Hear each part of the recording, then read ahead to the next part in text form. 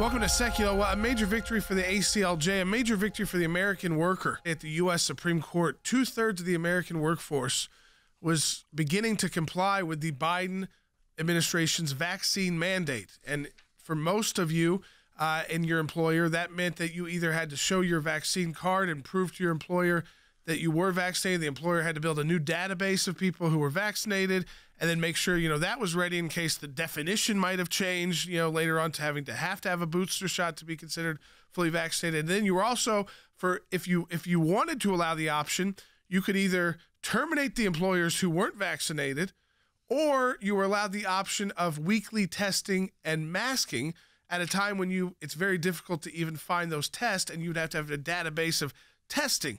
This even applied, as the Supreme Court noted, to only 9% of landscapers and groundskeepers would be considered outdoor workers for this not to apply. Think about that. Lifeguards at the pool this summer, they would actually be considered indoor employees because there's some time where they might be inside. For landscapers, it's because they spend some time in vehicles together. But the Supreme Court, in a resounding 6-3 decision, told the Biden administration that OSHA and this agency under the Department of Labor does not have the constitutional power or the authority under statute to implement this kind of widespread mandate. And again, I want to just reinforce, this was a victory for 2/3, nearly 100 million American workers and their employers who won't have to be in this bizarre employer-employee relationship, which I'll tell you, folks, was becoming very bizarre. Yeah, well, we were having to do it. Yeah, it's just weird. Employees couldn't get, there were employees that could not get couldn't get tested because the tests weren't available, so that was one. And then at the same time, you had the situation, there was not a lot you could do about it. And we have a very high vaccination rate actually here, but it made it very difficult for these employees to do. We had to create this database. Let me say what happened here.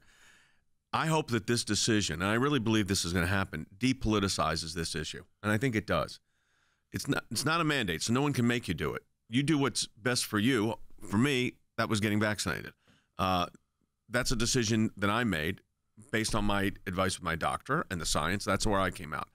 But what this does is the government never had the authority. This was what we argued, that the Occupational Safety and Health Administration did not have the statutory authority to do this, and that they overreached by doing it. And 6 justices, Andy, of the Supreme Court agreed with us. That's exactly right, Jay. The gravamen of the opinion, the heart of the opinion was that the Congress did not give the Labor Department through the OSHA, the Occupational Safety Health Administration, the statutory or regulatory authority, I should say, to interfere in the mandating of vaccines or testing or any of those things that they attempted to do, because it just wasn't in the congressional mandate. And what Congress gave was not that power. That power was not given to OSHA. Therefore, OSHA had no authority to regulate and to interfere in that particular thing. It was a resounding victory, in my view, for the Constitution of the United States, because it emphasized the fact that only delegated powers by the states to the federal government apply, and even then the federal government has limited authority under what it can do and give to its agencies, Jay. Yeah, and let me say, I see it a lot in the chat. There's there was a second case. It was not the same case. We were not a part of it. We represent the Heritage Foundation, private employers. About the medical employers, that was a separate, and their employees, a separate case entirely. And by the way, if you work for one of those companies, not one of them challenged it. The challenges were coming from the states and individual employees. Your employer, your hospital, and the Supreme Court noted it. Unlike Heritage, who challenged it for their employees, your employer didn't. And the Supreme Court took note.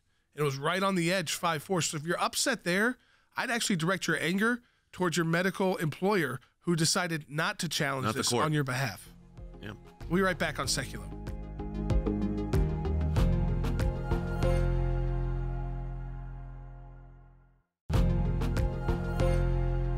All right, welcome back to Sekulow. We are going to take your phone calls, too, throughout the broadcast. We're going to be joined by Kevin Roberts. He is the president of the Heritage Foundation. He'll be joining us later in the broadcast. Mike Pompeo later in the broadcast as well to weigh in on this. But I just kind of want to walk through, too, how quickly the ACLJ was able to engage with the Heritage Foundation.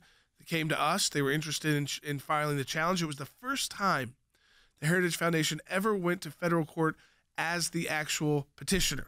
They had filed a couple of amicus briefs before, but they had never been represented before federal court. That just wasn't something they had done before, and they decided this was important. This was so important that they wanted to do so, and they chose the American Center for Law and Justice to represent them.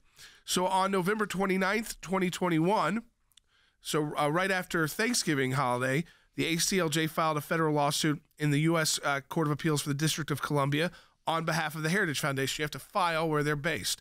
On December 7th, we filed the Heritage Foundation's opposition to the defendant's motion to dissolve the stay. Remember, the stay then was dissolved. That was December 17th, 2021.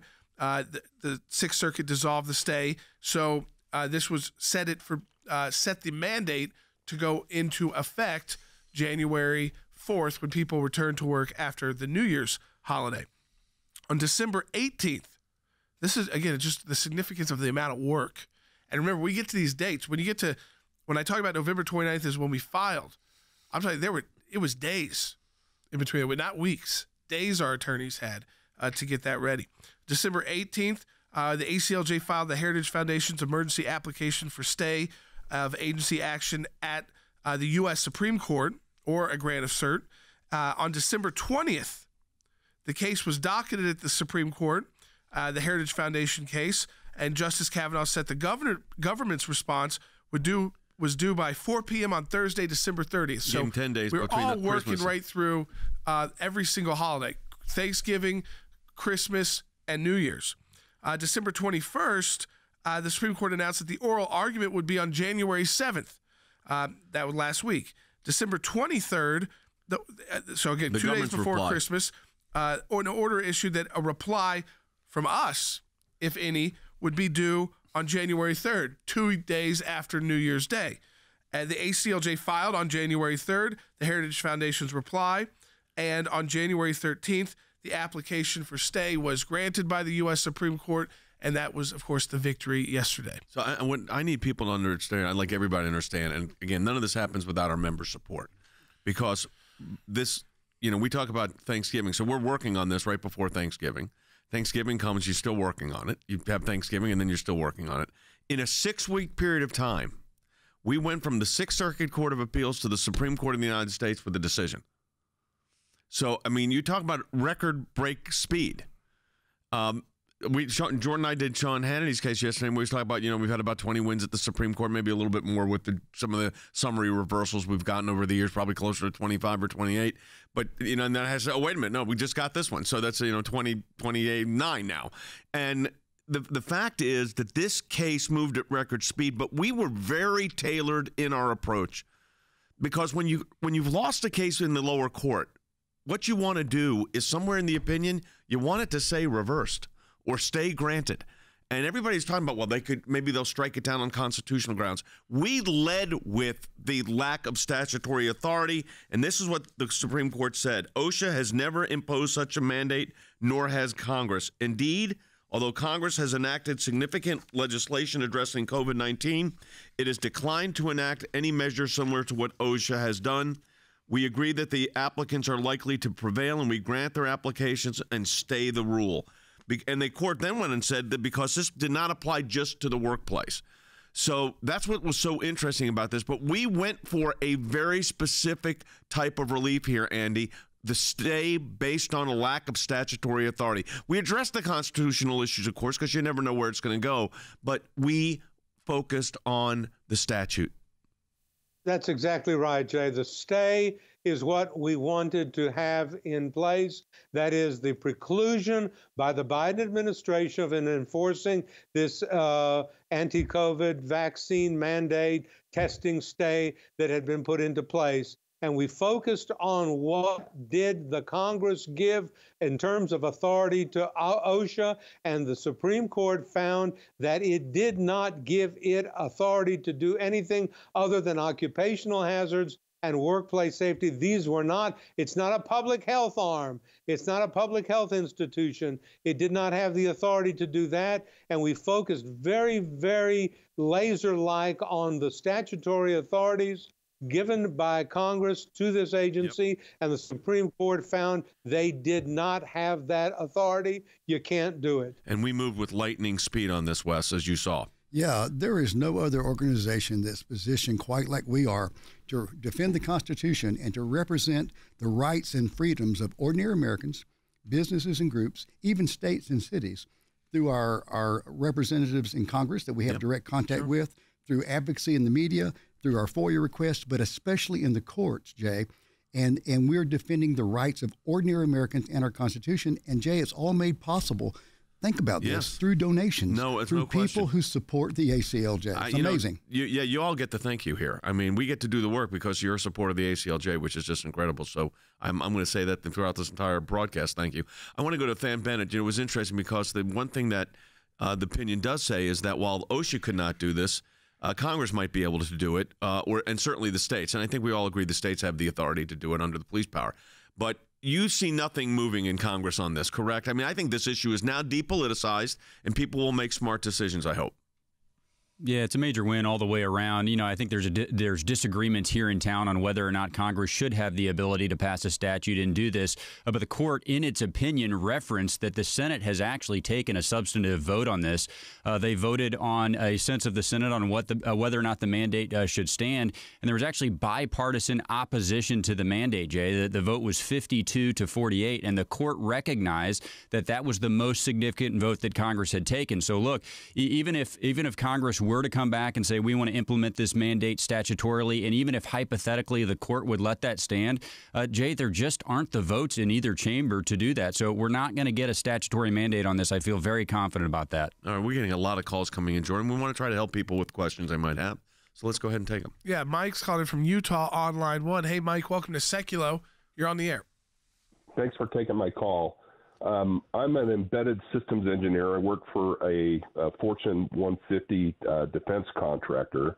It was unclear to me, based on the things that I watched on the news and on your program, whether or not DoD contractors are going to be exempt from or part of this mandate still, or if we're going to be like private industry. So and now let me ask you this: what is your you work for a private defense contractor though? So what is their policy? I think they're going along with what the CDC says, and I think that they're unclear as to whether or not they're forced to abide or not. That's a good question. So there's a reason why they're unclear. So, Mike, this is like another category of this case. So we've seen the case for private employers. These are not government contractors. That's 2/3 of the American workforce. No mandate for them. Then we see the case, for the medical employees. But remember, these hospitals, they take upwards, 70% of their income coming in from CMS, Medicaid and Medicare services. But your case is still in the district court. And so there are, depending on where you are, I know Utah even filed in a case in Georgia. And right now, the district court there has issued a stay on any mandates for government contractors. But you have to kind of go district by district. So I think your employer's doing the right thing, Mike. They don't, I don't know if they filed and challenged to it, but your state has in Utah. They're going to be looking to probably the circuit courts and potentially the U.S. Supreme Court on how this will impact your defense contractor. But as it was pointed out by you, and I think that this is what's clear, is your employer's doing the right thing. They're trying to figure out what to do. But so far, Mike, they have not issued any mandate on you, have they? I'm vaccinated. But have you had to give them your card or anything like that yet, where they're building a database? I did give them my data. Interestingly enough, Monday I actually contracted Omicron, and so I'm actually home now. Yep. So even though I'm fully vaccinated, I actually contracted this week. So I think they're in the same position we were 3 days ago, which was or 4 days ago, which is we started the good faith compliance with the law because we're lawyers. We comply with the law even if we don't like it. And that was before the testing requirements kicked in. So we started to build a database that's no longer necessary now for us. That's probably what your employer's doing. You can't really rely on just a district court opinion, Dad, but that's where these cases are. They are moving through the district courts, and then that'll move to the circuit courts, and then that will impact more states. And so I think, your employer's going to figure it out for you. And and do the right thing. Yeah, there's a lot of nuances still to be determined on this, but the one thing that's clear is this mandate is done for 2/3 of the whole for workforce. 2/3 of the workforce. So, and that was good. Now, again, can we're getting questions on this, and can private employers put in their own protocol? Sure. Can't stop a private employer from doing that. That's allowed. So, again, those are individual decisions that companies made. We put in a filtration system. That was our decision. It wasn't mandated by the government. That was a decision we make. So private employers could have a vaccine mandate. They're allowed to do that. Yeah. I mean, that's allowed. The government can't compel it. That's the difference here.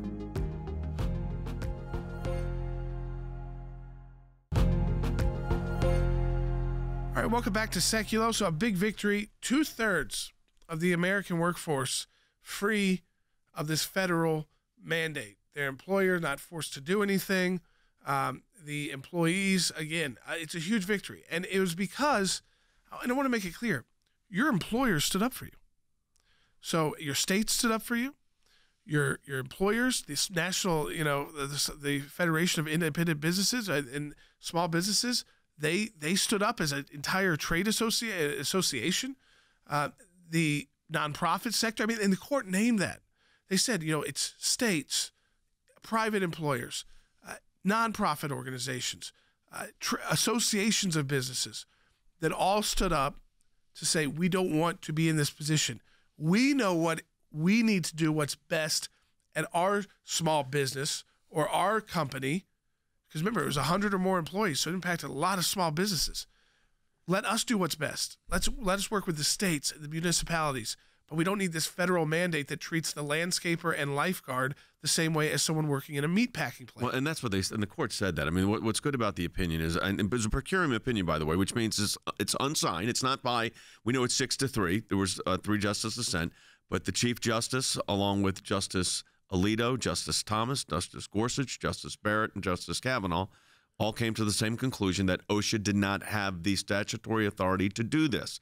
That doesn't mean, again, that states can't, because they say the states can, and they say that Congress can, actually, in the Gorsuch opinion, his concurring opinion.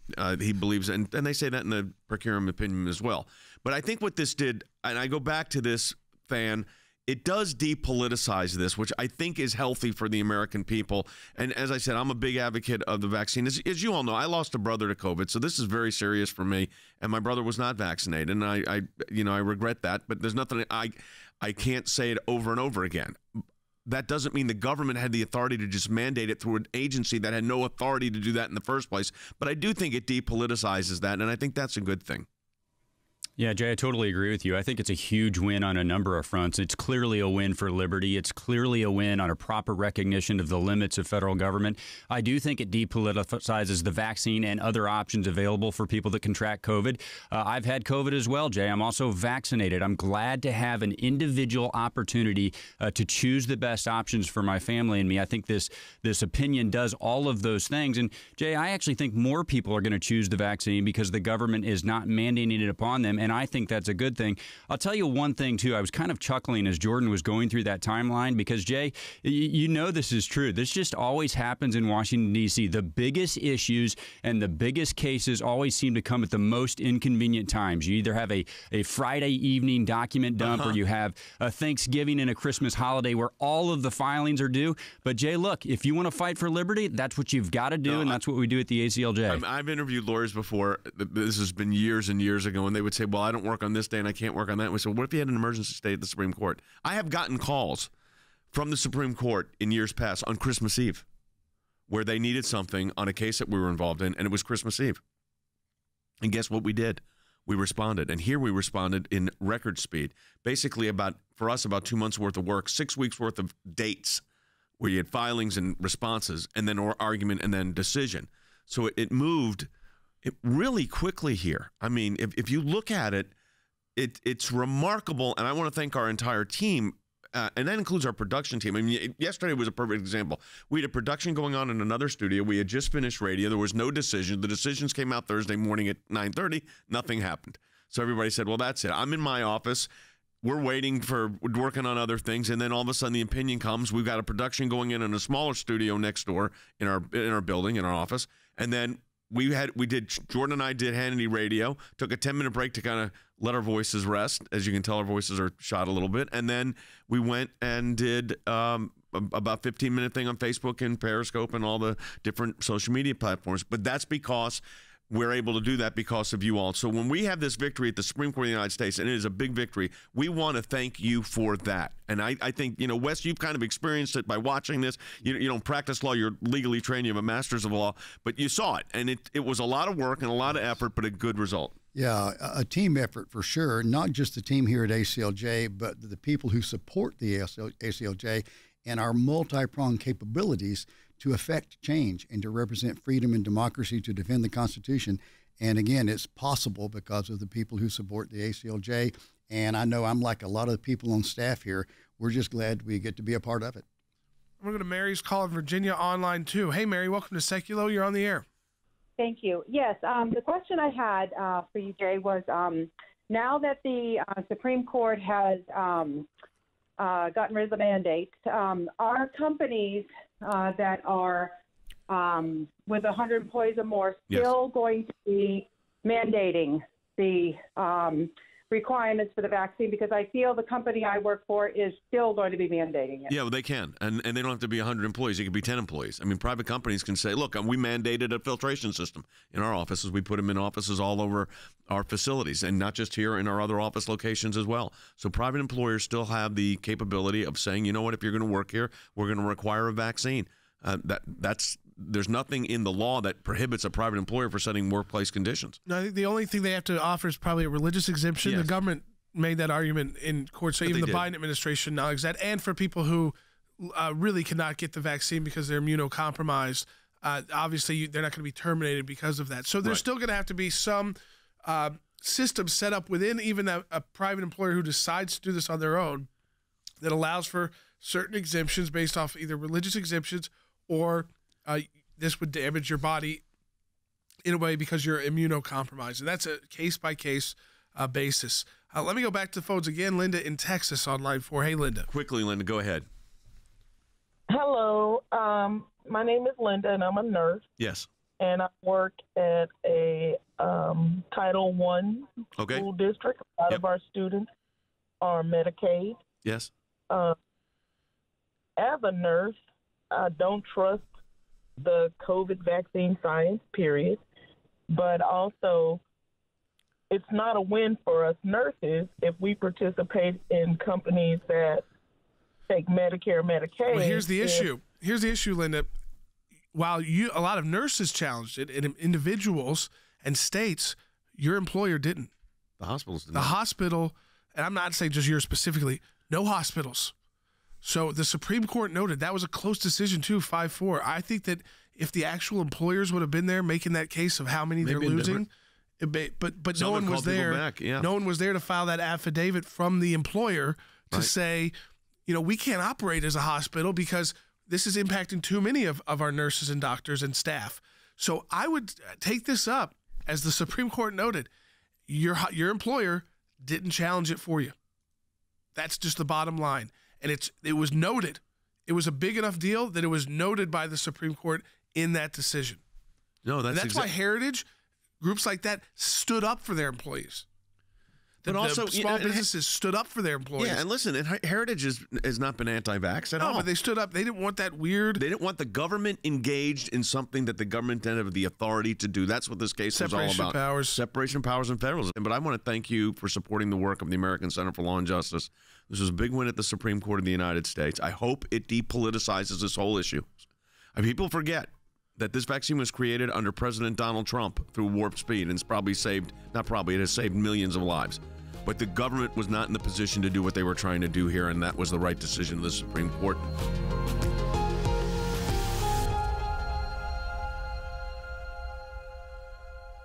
When we see something, when we hear something, when we're concerned about an issue, we don't just talk about it. We do something about it. And that goes to our Government Accountability Project. The things that are important are knowing where to look and who to look at. What we're trying to do is get information that we, the people, are entitled to. We sort of call them puzzle pieces because we don't know which ones we're going to need in the long run, but you gather all the puzzle pieces together and then you start to put them together to uncover the truth, really. The Freedom of Information Act, that's a statute that allows us to get information from the government. Starts with a letter from our offices in Washington to these agencies, and it says, give us this information on these topics. And generally, they don't.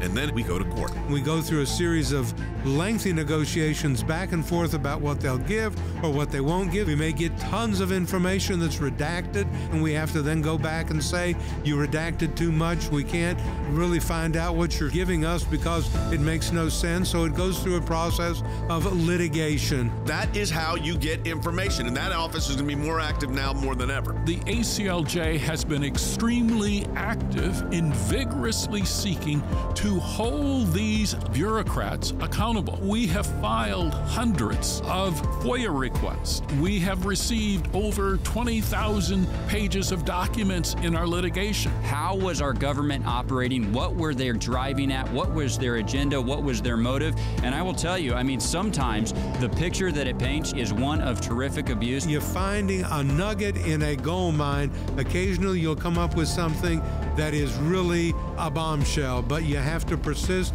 in doing it, and that's what we do. That's a little bit of what we do through our Office of Government Accountability, and of course that comes under our Office of Government Affairs. So your support of the ACLJ supports all of that.